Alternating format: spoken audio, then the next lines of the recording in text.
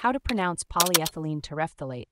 Have you ever stumbled upon a word that sounds like a mouthful, but you're not sure how to say it?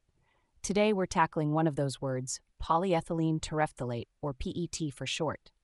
Let's break it down. The word polyethylene is the first part. It's pronounced as polyethylene.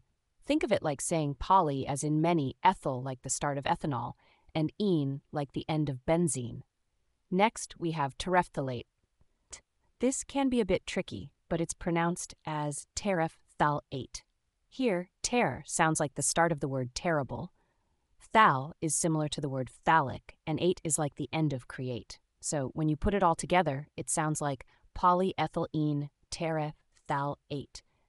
Some people also say it as polyethylene terephthalate, but both ways are acceptable.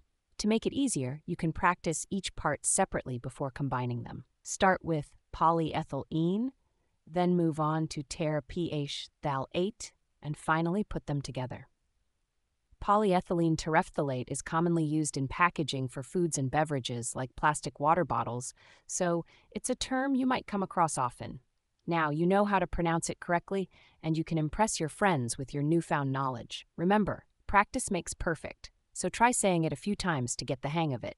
Happy pronouncing!